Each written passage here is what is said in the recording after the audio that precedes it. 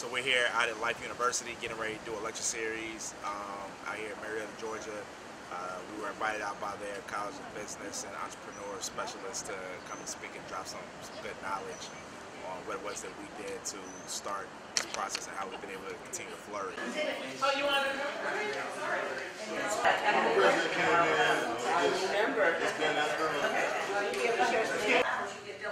that's something to consider.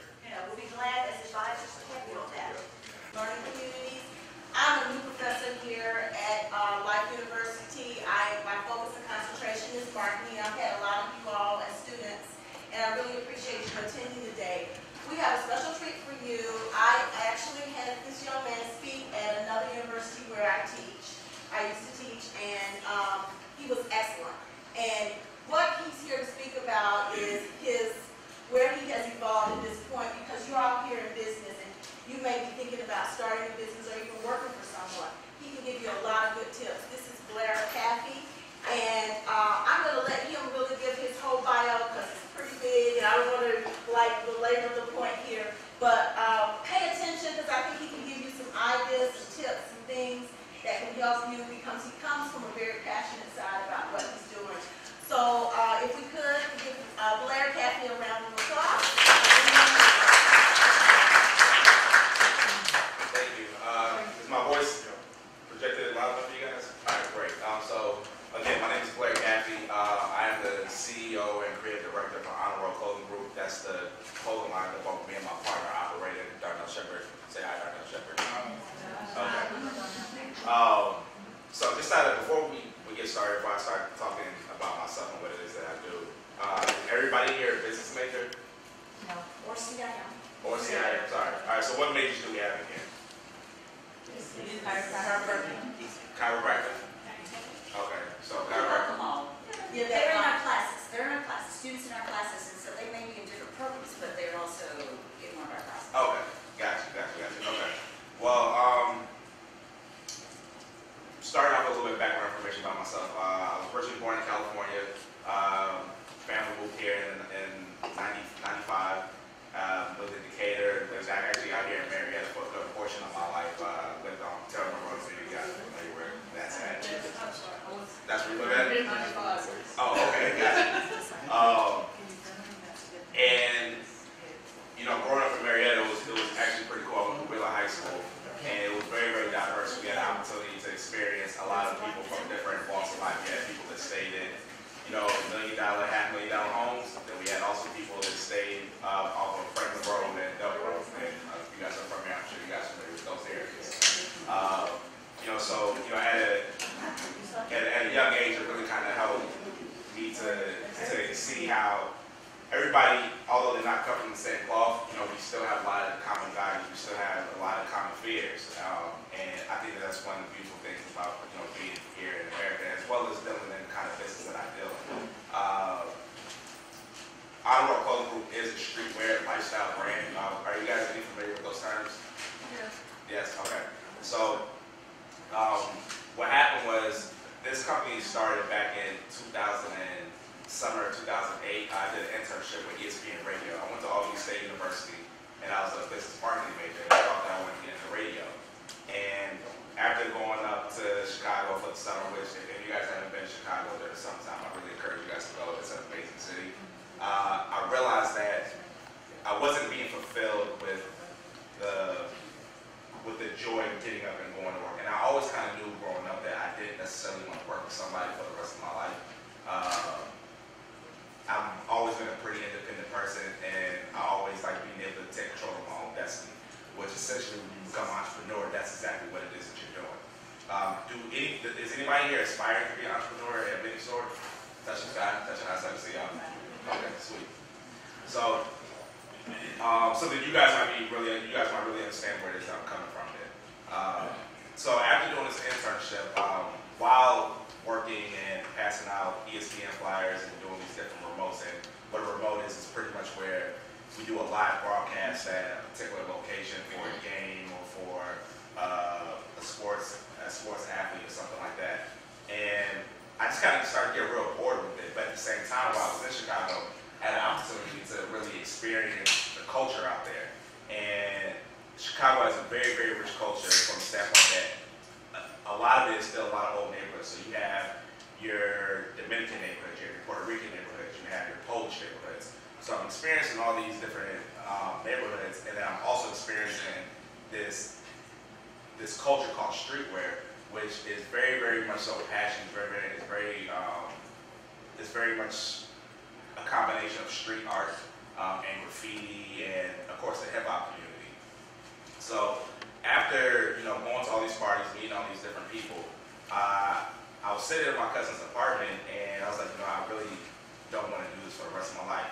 And I was talking about working for somebody or working at this radio station. So I'm a Christian, and my partners are Christians, and so I asked God. I said, okay, what is it that I can do for the rest of my life without having to feel like I'm a slave, with being able to enjoy what it is I'm doing, and also being able to provide a living for my family, because at the end of the day, that's why we all work so hard, so we could eventually be able to reap some financial benefits. And it was pretty instant. It felt like God just started dropping these ideas in my head. One of the first ideas that we came up with was this concept called 9 to 5s, or for those afraid to fly. And that, at the time, I didn't know this, but that was going to be the design and the concept that pretty much molded my whole company. Repeat that. It says that 9 to 5. 9 to 5s, or for those afraid to fly.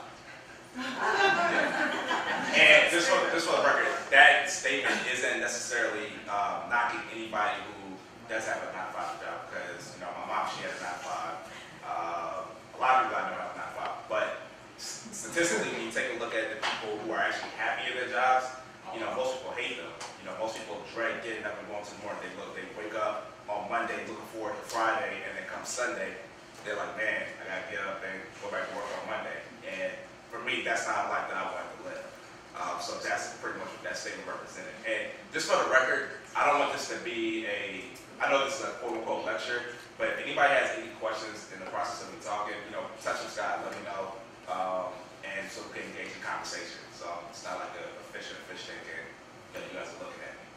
But so we I came up with this idea, and at the time it was just myself. And then what I did was I reached out to some street artists in Chicago, and they started to help me do the actual design of the actual design. So after I got that and a couple other designs done, I sent it over to my partner, Darnell, and at the time we were just best friends, we weren't partners. And one thing about him is he has a reputation of being brutally honest. So I knew that if I got the okay from him, that the designs were, look good, then I might have something on the table. And one thing that you always wanted to keep in consideration, and this isn't just with being an entrepreneur, but also with, just with making any major decision, you always want to get an outside party's perspective, because when you're doing something yourself, you're so invested in what that project is, or what that company is, you don't always see all perspectives, So he was my third party perspective. So I sent it over to him, and I said, hey, look, this is some things that I'm working on. Let me know what you think. And to my pleasant surprise, he was like, yo, these designs are dope. They're great designs. Who's doing this? I was like, well, I'm doing them. He was like, oh, okay, cool. So at that point, that's when he said, okay, we might have something here. Let's keep pushing forward with this. So now we come to the figuring out, what are we going to call this company? What is this company going to represent? If you take a look at any very successful company, there's an identity that's associated with it. There's something that that your emotions are pulled on towards, and says, okay, I identify with this. This is why I want to, have this product, Starbucks. People don't buy Starbucks because the coffee or the tea is that good. They buy it because of the identity that's associated with it. When you have that Starbucks mug or cup in your hand, you feel a certain way about your stuff. Why? Because that's what they project on TV. So what I did was I started just writing out a list of names of names that I feel like that would represent this company well. At the time, the company wasn't called Honor Roll. The company was called Guts and Glory. And I felt like I wanted to have this company represent me and my partner from the perspective of how we grew up, our level of ambition, our level of drive and determination, our sense of loyalty, our sense of going after this quote-unquote American dream with a vengeance. And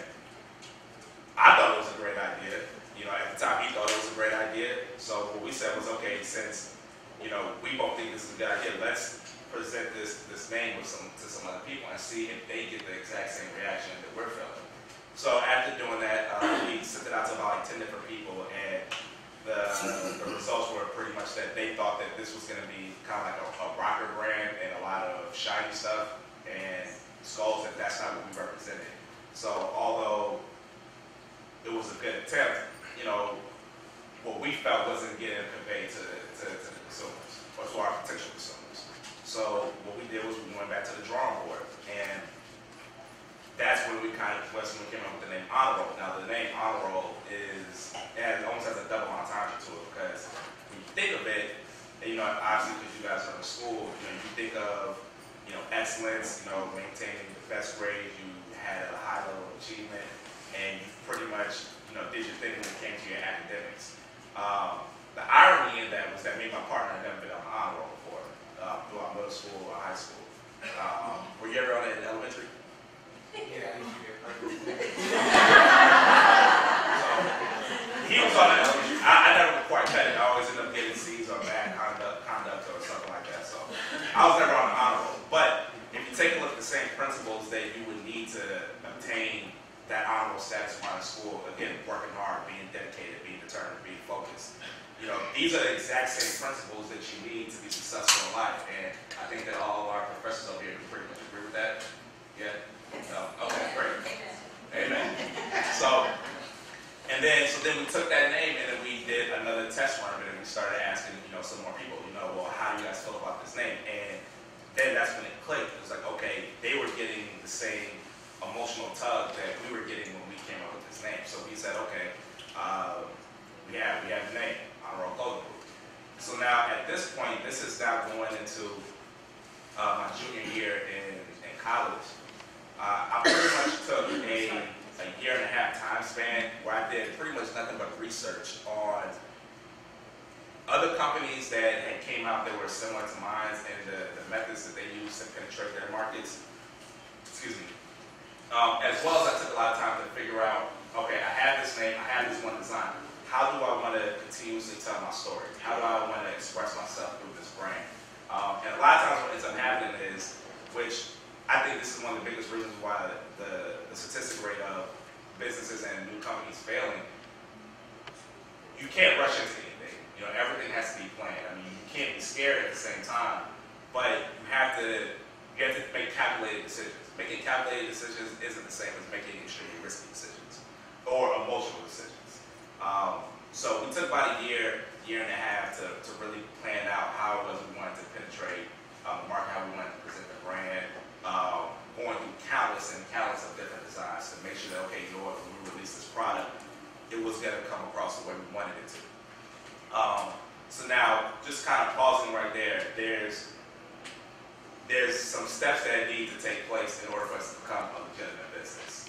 One of the things that we had to do was we had to get incorporated, which our level of incorporation was become an LLC, limited liability company. Do you guys know what that is, or what that definition is? All right, I saw some head nods, I saw some heads just stay the same. So for those who did nod, what that pretty much means is that I'm separating myself from my company. Once we get very, very wealthy, if somebody ever wanted to come and sue my company, they can only attack the assets that my company had. They can't attack my own personal assets. So it's almost like a very good safety precaution. Now, some other ways you could go is getting a regular incorporation, or you could do a nonprofit incorporation. And if you get a nonprofit incorporation, what pretty much happens at that point is that you can't show a profit at the end of the year, but you get a lot of amazing tax cuts and tax write-offs. Which is why, like, you'll see a lot of times a lot of athletes or very, very wealthy people, they have these nonprofit organizations to kind of write off a lot of stuff from their other personal businesses. So we got the LLC, and for us, it only cost us $125. I'm a personal fan of doing everything myself.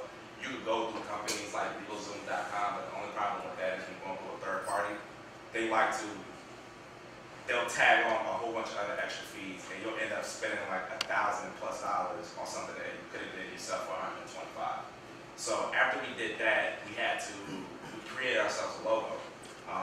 And with that logo, we had to get that logo trademark. A lot of people think that you copyright a logo, but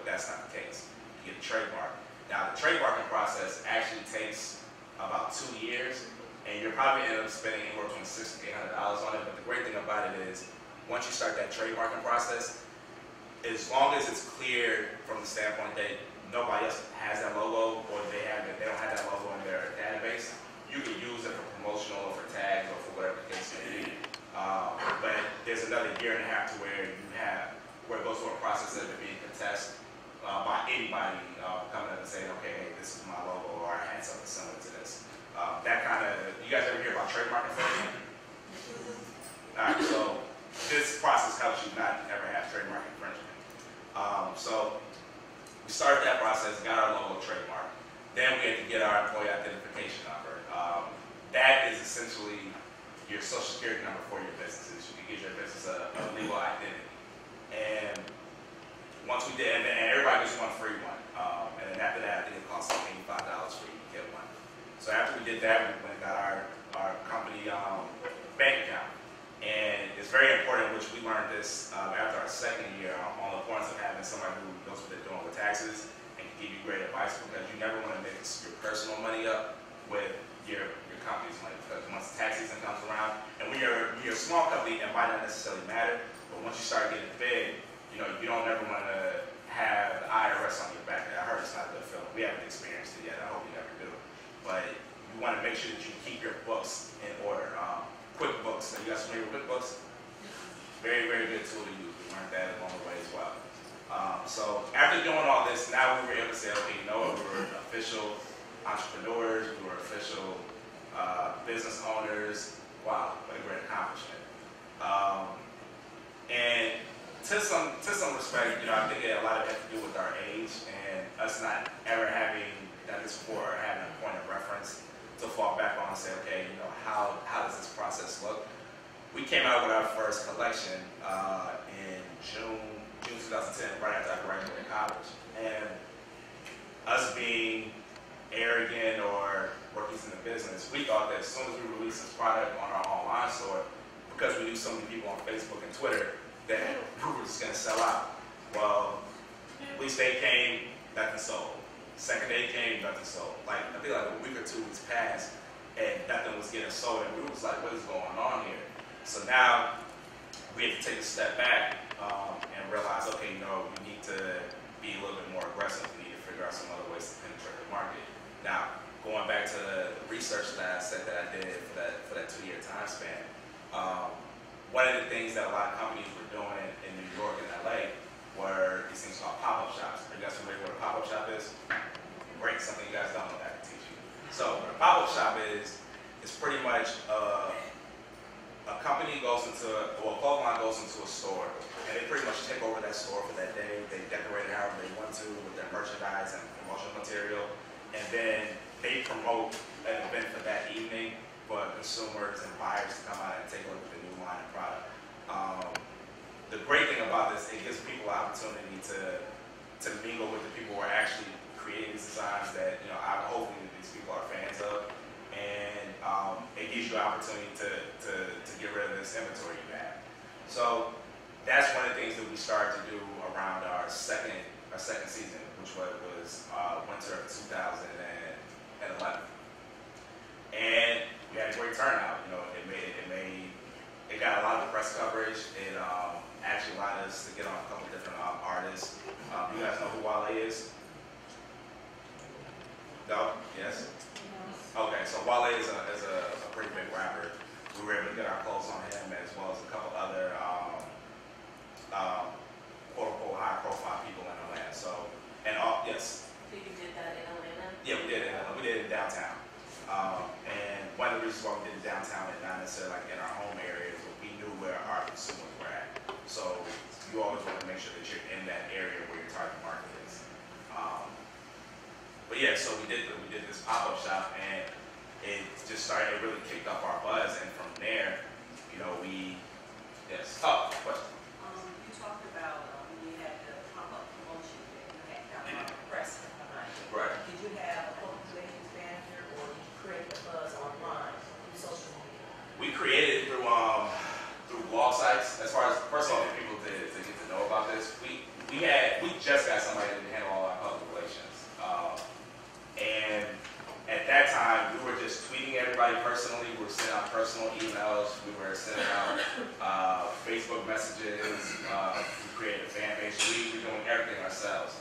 And that was kind of a bittersweet, because one thing that we realized after the fact, a company looks so much better when they're represented by somebody else. You know, if I come to you and I say, hey, you know, this is my company, you should, you know, do a write-up on us or whatever the case may be, you know, it looks completely different. You know, so hindsight at this point, you know, we look back and said, okay, we need to have somebody handle our public relations. Now, on the flip side of that, with us never having somebody who has done public relations before, we have some learning curves. We didn't necessarily know what to look for in a person who handles public relations, because you gotta understand, like, everybody, at the end of the day, everybody's trying to get paid, and everybody will do or say whatever it is they want to take advantage of you. So, not saying that this particular person took advantage of us, but they definitely probably hype themselves up to have a little bit more connections than, you know, what it is that they actually had. And, you know, the thing about it is, when you start your business, and I've heard this from people who are very, very seasoned in the entrepreneurial field, you're always going to take some L's. You're always going to, you know, make mistakes. But I think it's all perspective. I think it's not necessarily having a failure that took place, but having a learning lesson. And that's the perspective that we try to keep things in. Because failure essentially means that, you know, we're giving up and we didn't continue to try to push forward. You know, learning curve, you know, that pretty much means that, okay, you know, we took a look at this and this didn't work, but we're going to try to go somewhere else. Perfect example of this was this morning, and this happens in businesses all the time. Woke up this morning, I had this perfect plan, right? I'm going to get up, I have to go pick up some product, and then I'm going to pick up my cameraman, and then after that, I'm going to come here, and I probably have like a cool 30, 45 minutes to spare. Sounds like a great plan, right? Well, do you guys know where McDonough, Georgia is? Yeah. Okay, well, I didn't know where that was at, and I didn't realize how far that was from civilization. I got to McDonough, my GPS messes up, it sends me in a completely wrong, different direction, and ends up wasting about 20 or 30 minutes. So there goes my little breathing room right there. So then I'm saying, okay, I gotta get back to East Atlanta to get my cameraman to get back here as soon as possible. So I'm speeding, and I'm sorry, Mom. Everybody, that's my mother back there, so this is the first time I heard it here, so I didn't tell you. So I'm coming down 75, and I'm like, okay, great, you know, 80, I'm in a 55, nobody's gonna see me. I've been on this road plenty of times, I'll be okay. No, I wasn't okay. I passed one set of cops, thinking, okay, they didn't stop me, I'm still good to go. I get on 285, there's never cops on 285, at least, you know, that's tagging you. So I end up getting pulled over and doing 80 in a 55 lane. Yeah, it sucks. So now I had this 30, 45 minute gap that obviously got cut down, and now I'm like almost like negative 15, 20 minutes. And it's like, all right, so this plan didn't work out too well, you know, but I had a choice. I could have called and said, well, listen, you know, I have to reschedule, but can't come in today for whatever reason, because I have my own personal issues. Or I could say, you know what, you know, I'm going to be a little bit more careful. You know, I learned from my mistake when I got pulled over on 285, and I'm going to keep on pushing. And that's pretty much what I did, just keep on pushing. Now, one of the things that I want to kind of touch on is what it looks like to be an entrepreneur, like what that process looks like outside of doing the legal work, what that day-to-day looks like. So, what kind of, are you guys traditional or non-traditional students? Non-traditional students? Okay, so for my non-traditional students, or traditional, you guys could, you know, hop in on this. What does your guys' daily food diet look like? Huh? Pizza. $5 pizzas. $5 pizzas. Okay. Fruit, veggies. Fruit, veggies. Fish, chicken. Y'all living the life. Fish, chicken, fish. Chicken and fish? Well, I did find some like 10 pounds of tilapia at a farmer's market for $25, so I guess that could work. So for us, this is what it pretty much looked like. It was the more typical college diet, which was a lot of Roman noodles, a lot of cereal, a lot of cereal, a lot of spaghetti because you guys can make the spaghetti stretch for a very long time if need be, and a lot of water. And I'm not sure this is a dry campus or not, but if you guys do drink, all the good stuff goes out the window. Say hello, say goodbye to Grey Goose and Belvedere, and say hello to your 40 ounces of Miller High Life and Heinekens. They're very, very cheap. And the reason why, just even on the food, on a diet basis, people spend so much money eating out. All that's money that you could be using towards paying for product, or paying for marketing, or paying for promotional materials, or just paying for gas to get from one meeting to the next meeting. Every dollar counts. So you have to be very, very, very mindful of that, which going into it, luckily we were. Any of you guys in relationships? Yeah. Yeah? Okay. I'm not. And one of the reasons why I'm not and I can't be is because when you start your business for the first time, your time is pretty much, sold up. It really is no social life. Only reason why I go out occasionally is because for networking purposes. But that's also because that's where my business kind of lies in. So there isn't, oh, I'm about to go take this vacation trip to New York with the rest of my friends, or spring break in Miami or West Palm Beach. All that stuff is pretty much tossed out the window. Again, why? Because of money that you have to put towards your actual business. And then also, again, with the relationships cost money. Girlfriend wants to go out to eat. If you're a female, you might get off the hook in this case, but for us, you guys spend a lot of money to maintain that relationship. I don't have that money to spend on anybody else except for my company and making sure that my company is flourishing.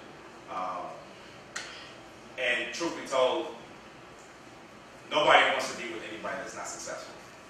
Nobody wants to be with a bum or somebody who is going from idea to idea to idea. So for me and my partner, while we have our youth on our side, why not make the sacrifice now on the food that we eat, on our relationships, on the sleep, because you're definitely not getting any sleep if you're doing it the right way.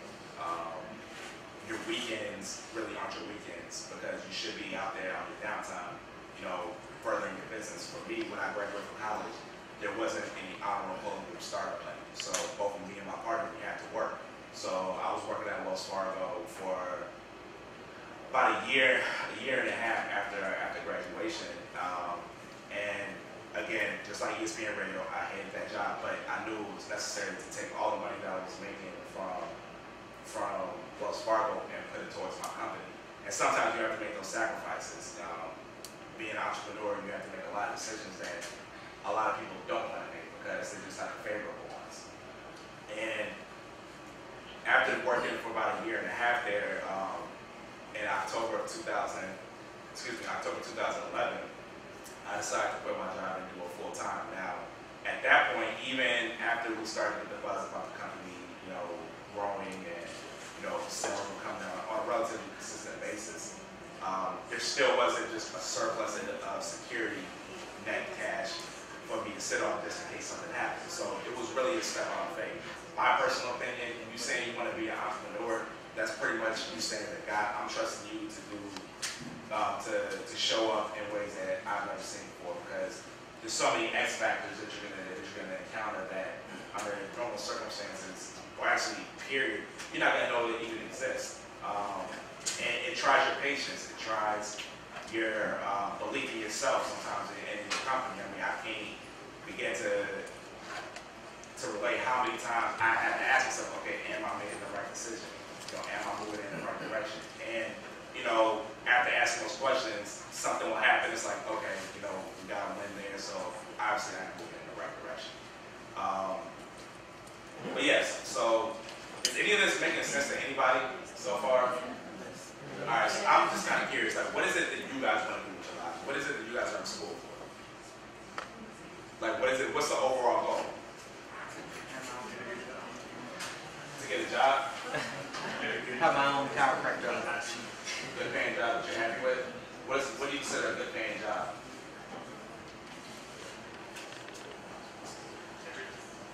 Something that just takes care of myself, and then in the event that I want to be able to do something, I'll have the ability to do it. Okay. So 50,000, give or take. I would be happy. I would be happy with that too coming out of college. So, just to kind of give you guys a little snapshot of that, what that looks like coming out of college. And I won't even take myself, because I just went and got my undergraduate degree, which in these days really isn't nothing. There's nothing special about completing 4 years. It barely even gets you into the playing field. I had a friend of mine that I went to college with, and you know, super smart girl. She got all A's, top of her class, all that jazz. Ended up going to get her MBA in this program that had her studying in London and then in Dubai. So I mean, and her degree was in international business. That was the concentration. And so she's pretty hot stuff. Yeah, she definitely came back home and couldn't find a job. She definitely came back home, and once she did find a job, might have been making 20,000. You know, I think it's very, sometimes while we're in college, we get this dream sold to us that, you know, if you go to school and you work hard and you get out into the real world, it's going to pay off. Anybody who tells you that, they're lying to you. That is not the case. Which I hope I'm not calling any of you guys liars. You know, I personally believe that what college does is it gives you 4 years to figure out your master plan. It gives you 4 years to figure out what am I going to do with the rest of my life. For me, it only took me two years to figure that out, and I used the other 2 for planning. And the only reason why I didn't leave school is because I wanted to get my college degree. Just continue. So, you know, but for some people, you need that full 4 years. So, I mean, the thing that I challenge you guys to do is, you know, think outside the box. You know, let me rephrase that. Don't think outside the box, because when you think outside the box, sometimes you're too far left field and your thoughts are completely jaded. You think inside the box, you know, you're playing it too safe. All the action is on the edge of the box. You know, so try to play as close to that edge of that box as possible, so you can see what is out there, but you also have a sense of reality of what it looks like in that safe zone. So I'm interested in hearing some questions from you guys from all the things I just got done talking about. Yes. Yes. Did you first come up with the design? How did you come up with the idea on putting the design on T-shirts, or is it because I'm not sure exactly what you're doing. Oh, okay. So what I do is I run a clothing line, and we do graphic design, and we put that on T-shirts. We also do stuff like jackets, hats, you know, things of that nature. So what we did was the design came first, and then after that, the name came and the company came, because it kind of gave me a foundation of what it was I wanted to do. And for us, like our distribution process goes, for all of our T-shirts, we have it done in a company out in Beaufort Highway, and they do all of our screen printing and sourcing for T-shirts. Now, for all of our kind of sub products, which would be jackets, blazers like you have on right now, we get all that done in Pakistan and Hong Kong. And how did you finance your company? Did you finance cash, or did you have to go to a bank to finance? To finance what? The business. No. Okay, so going back to what I talked about before, there was my credit sucks. And a lot of this is because of salary pay. I'm sure you guys could identify. Yeah, you know what I'm talking about.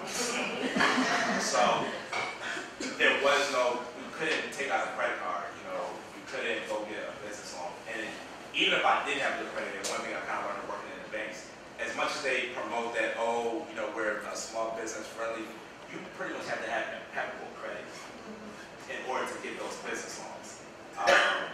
Hence, we didn't have it, so we worked very, very, very hard. While I was in school, I was working as a RA, business assistant. I worked at Books A Million, and I worked at Liz, which is a hat store, all at the same time, to have money for this. While my partner, he worked a full-time job as well. You know, so sometimes, you know, it's not going to be as easy as somebody just cutting you a check and say, okay, now go get your dreams. It's not going to be easy as you going into a bank and say, hey, bank, I have this great idea. Well, you know what? Truth be told, there's thousands of other people out there who have a great idea as well. You know, so it really boils down to how bad do you want it? How much are you willing to sacrifice? How much are you willing to work for it? You know, and that has nothing to do with entrepreneurship, but just in life in general. Yes.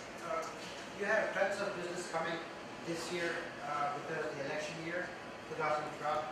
What the parties and other parties will be interested in getting involved in your team, publicity, out there, really T-shirts and this and that. Do you have your eyes so far as everybody's concerned? Say that last part one time.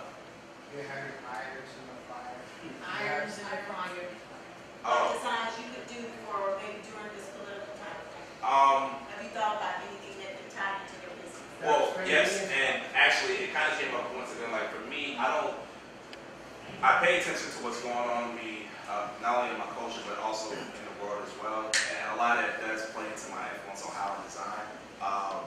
Coincidentally though, this process that I'm designing right now for the fall, although I didn't go into it thinking about politics, it actually does have a very political and social driven identity, I guess. So it kind of worked out that way. Yeah. Yes. Yeah, I just want to add, do you just do your company through the computer, or like you put it in stores too? Good question, which is something I've spent attention on. So, most people think that, well, first of all, we started off with our online store. That was the first thing we started off with, because we wanted to give the people a point of reference to come and not only see the product, but also potentially buy it. Going into this, we thought that, all right, we could get into some stores, a couple boutiques, and we're gonna get paid, and it's gonna be a great situation. I can quit my job. All right, that definitely didn't happen. Part of the reason why that didn't happen is just the politics in my particular industry. I mean, these guys have egos the size of China. It's insane. And for us, I have no problem with working hard, but I do very, very bad at kissing up to people, which is another reason why I was definitely stuck in corporate America. And we pretty much took the approach. We got into a couple stores, and initially it was okay because we were able to get some product off. Yeah, we were able to get some product off. But when we started taking a look at the numbers from the financial side, typically when you're a new brand and you go into a store, they're going to give you on a great case scenario a 70 to 30% split, which means that you take 70%, they take 30%. Typically, when new brands, you'll end up getting a 50-50 split, right? So, say if, and this was the case with us, once we started getting these accounts, we were getting these 50-50 splits. Well, the problem was these stores weren't promoting us properly, because the whole purpose of also getting into a store is to be able to reach an audience that you haven't been able to reach yet. So that wasn't happening. On top of that, they were taking product that we might have been selling for $30 or $35 and almost charging $55, $60 for it. So now it looks very bad on us because a regular consumer isn't thinking, all right, there's this 200 to 300% markup. What they're thinking is like, I'm just paying $60 and it's because of these guys named Honor Polo. So for us, it just didn't make sense. And then we were going out doing our own events, such as the pop-up shops, such lecture series like this, and we were making a great deal of money. So the way I was looking at it, okay, I'm giving you guys 20 pieces, and I might have made $400 off of those 20 pieces selling to you, but I really lost $800 because that's what I could have been making if I was taking all the profit at myself. It's all a numbers game. There's never anything personal. So what we ended up doing was on all our accounts. You guys don't want to promote us. You guys don't want to give us a better deal. Perfectly fine. We're already making money on our own, going directly to the consumer. Now, that's where the idea of a lecture series store kind of came into play, which is similar to this situation right here. What we did was we reached out to about 8 different colleges and we said, hey, listen, let us come to your school and promote and talk about, give a lecture on entrepreneurship, marketing, the importance of efficient branding, and then allow us to sell our product afterwards. And that's what we did, and it ended up being a great idea. Yes. What's your primary market demographic? Is it just college and universities, or do you go into elementary and parents of students as well? It's not necessarily college. The age demographic that we serve is going to be between 15 and 28. Now, of course, you have some that bleed a little bit into the younger teens and a little bit older. But those are the primary people that are really concerned about how it is that they look. They have more disposable income because they're spending their parents' money, or they're in college and they get the refund checks, and then they can spend that way in college jobs. So now what we are doing is going, and we are actually going to our high school next week about these exact same things. Because our biggest thing is we're very much so purpose driven. Our product is a great product, the designs are great and dope, so it's gonna sell on its own. What's important to us is being able to go out there and be a point of reference to people who don't have a point of reference of what it looks like to be a young entrepreneur fresh out of college. Show people that this is this is very attainable because for us, when we were growing up, the closest thing that we saw to somebody being extremely successful was the guys that we saw on TV or the guys that we saw in neighborhoods across the street from us, and we don't want to go that route. So, You were graduating, or getting close to graduation. What would you suggest for starting that? starting that career, A a career. career. I would first say, I would do a lot, get into a lot of prayer to figure out where it is that, where it is you're supposed to be going. Because a lot of times people think that, okay, I have this good idea, I have that good idea, but they have no real direction or focus. I would really pray for direction. I'm not going to be the guy that says, you need to go and become an entrepreneur. I'm also not going to be that guy who says, hey, you need to go ahead and get a 9-to-5. The truth of the matter is, some people aren't built for either or. Some people don't have great time management skills. Some people aren't, personally motivated and driven. So they're not gonna have the ability to say, okay, you know what, I know I'm not working for somebody else, but I'm still gonna get up at 8:30 and do whatever it is I need to do. On the flip side, a person like myself, I don't like being told what to do from people who I feel like I'm smarter than. So going and punching the clock at Wells Fargo or moving to something like that, it's not going to work for me. So you have to understand where it is that your strengths are and what it is that you want to do, what it is you want out of life. Yeah. I know you said you were working other jobs to kind of help fund your lives. At what point did you transition to making this your full-time 100%? If you even are doing that. For me, all right, so this is what happened. For me, it happened in October of 2011. It hasn't happened for him yet, but I'm working on getting into that space hopefully by October or September of this year. It was really just a leap of faith because when it happened was we were making, the company was making money, but you could only do so much when you're working a full-time job. Because my regular day would look something similar to this. I would wake up at 7 o'clock, I would go to work, I would take these very extremely long bathroom breaks because I would use those bathroom breaks to send out emails, to send out tweets, to do whatever it was I need to do to stay engaged. Then I would go to sleep on my lunch break. I would get back up, go to work. 5:30, I'm off of work, and then from there, I'm hitting the streets. I'm going straight to Atlanta to go to whatever mixer, whatever event was going on, whatever meeting it was I need to take in order to get to where it was that we need to get to. So, and then sometimes that would leave me not getting to bed on a consistent basis till 2, 3 o'clock in the morning. And then we started to cycle all over again. And like I said, the weekends were completely shot because I was still working. So after, we were honest with ourselves. We said, okay, you know what?